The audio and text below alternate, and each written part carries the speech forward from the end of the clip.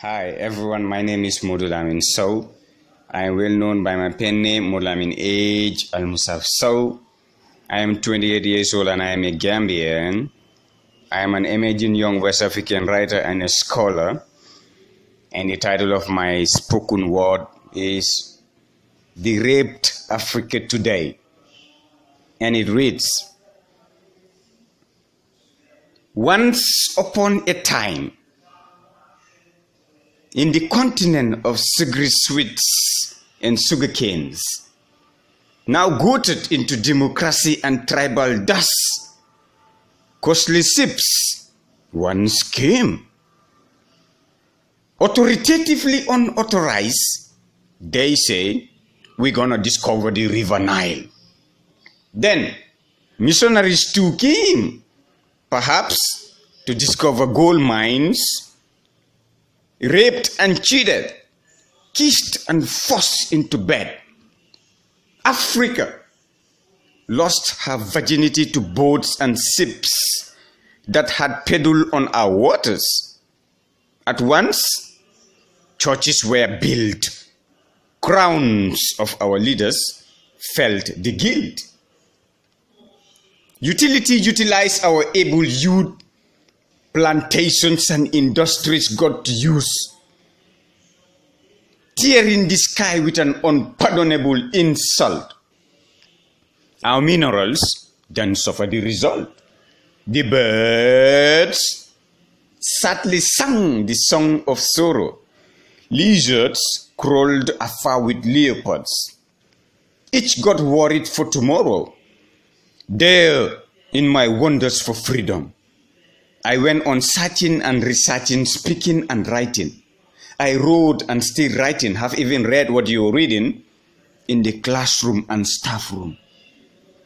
History got me rewriting.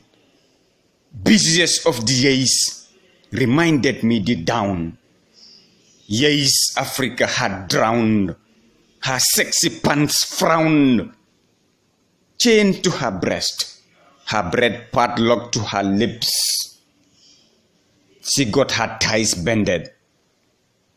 I heard what I hear. Did you hear? Feelings I felt stretched right into my ear. This ear and last ear and every ear. Remnants of ponderous sententiousness welded into the juiciest of multiple modules. Emotional battering, clattering and smattering. I read. Sleep got me woken up today, I slept. Dreams took a bath in the creamy dreams I dreamt. These readings I read, vermin of my tongue slipped acidic rain. Undoubtable, unforgettable, unbelievable. Lost in my brain, untraceable, unbearable. I wish I can recall unwatchable, unreachable, unreadable and unforgivable. Africa was raped bitterly.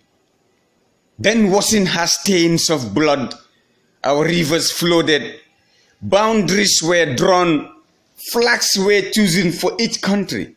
Monkeys started singing different songs. National anthems got displayed in Latins, and each colonial power drawn in pattern. Governing and discovering, finding and remembering, my eye screen, plasma television screen. Then I reeled and got into an inn. Silence broken into the corners of my hairy eel. I am searching and still researching inside the mountains and plantains, up on top of the trees, into the belly of the lilies. Even the frogs had me talking to titties, dark in the air and in the middle of my hair. Into the sky, I tried, got drenched and dried. My heart burned, smokes of your richness.